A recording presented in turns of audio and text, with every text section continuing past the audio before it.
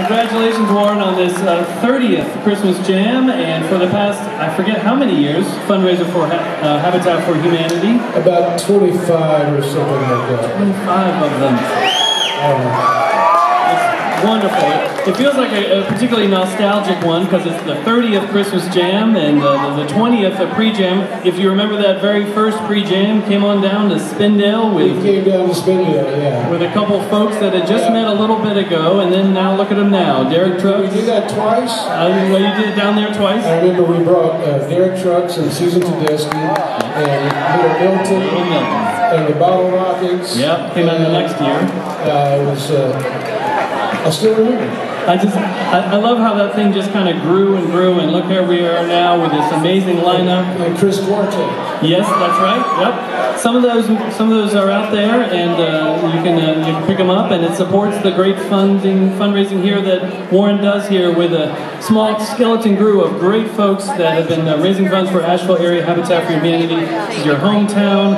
You pick Habitat, and you just kind of decide to stick with it, and it's just so wonderful. I think it's.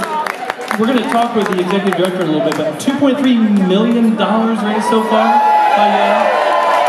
That's a lot of houses. That's a lot of houses.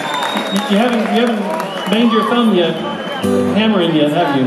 Well, it's all due to the amazing amount of wonderful musicians and artists that have contributed through the years, and so it's a group effort in the truest sense of the word. Yeah, it's wonderful.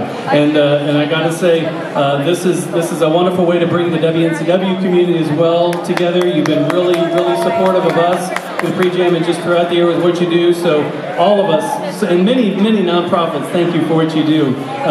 You're not the first musician to do a great fundraiser. I'm thinking of like George Harrison, that big concert for Bangladesh and all, but I'm wondering, where did you get this idea to fuse these great shows and fundraising together and do it so well? Is there a business model? Is there someone growing up in Asheville that planted the seed for you?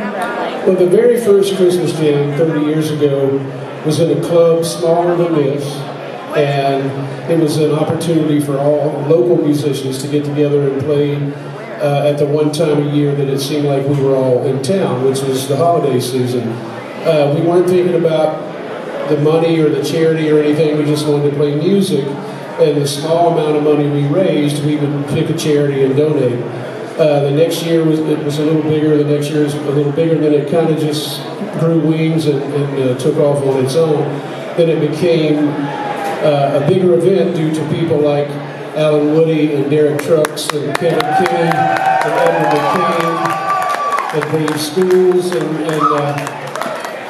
Bobby Keys from the Rolling Stones came one year, Troy Caldwell from the Marshall Tucker Band came one year, and it just kind of turned into something that beyond what we could expect. When we moved it to the Thomas Wolfe Auditorium, the second year we turned away, I think, a couple of thousand people, so then we moved it to the arena where it's been ever since. But something organic just turned into something beautiful that we had no idea. So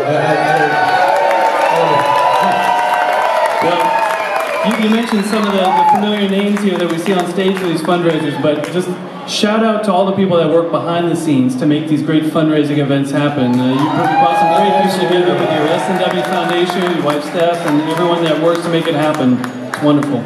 Absolutely, and everybody at Hardhead that works starting around March or April to put this all together. And it's not something that happens quickly. It takes most of the year to put together. But it's worth it because it's a beautiful thing that you guys are doing. So. Yeah.